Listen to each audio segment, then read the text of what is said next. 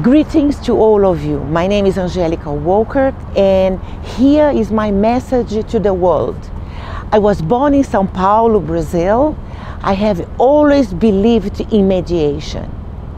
I have been following with great enthusiasm and fascination the explosion of innovation in public art, which has been transforming cities all over the world into open-air museums.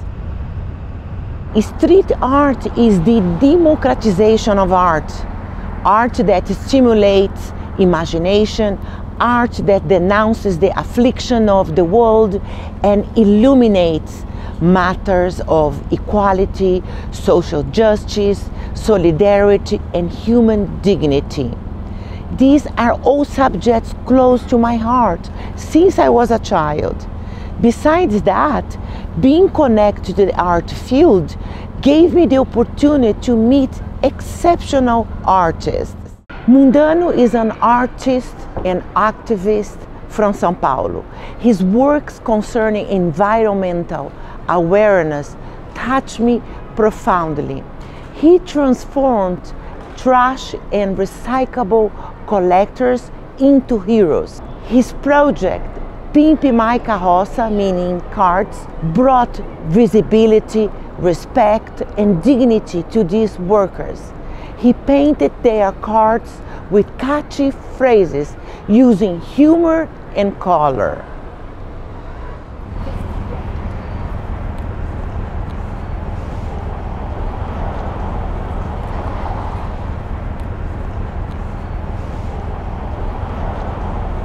There is this extraordinary association in Portugal called Lata 65. It's made up of older citizens who have their stories with full of imagination placed on walls. I also admire the French artist JR. He takes photos of vulnerable people around the world and places them on walls, connecting their stories with the society. Last but not least, I should highlight Washington DC's walls. During the pandemics, some business owners commissioned artists to create murals of the Black Lives Matter movement. How do you think street art helps to develop solidarity? And how do you perceive the transformations today? You see a transformation now because you see that there are government programs and schools that are starting to see the value in art as well. And they are asking students to get more involved and the public to get more involved, and they're connecting art to social issues. So you see walls going up connected to Black Lives Matter, connected to Stop Asian Hate.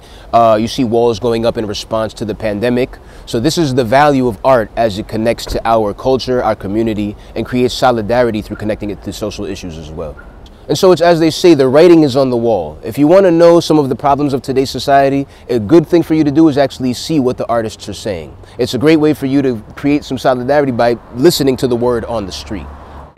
Urban art impacts people. It raises awareness of social, political, and environmental issues. It can bring a smile, solidarity, dignity, and beauty. It's a way to express ideas for people to see, understand, and make a change. This is my message to the world. My gratitude for all nurturers of dignity.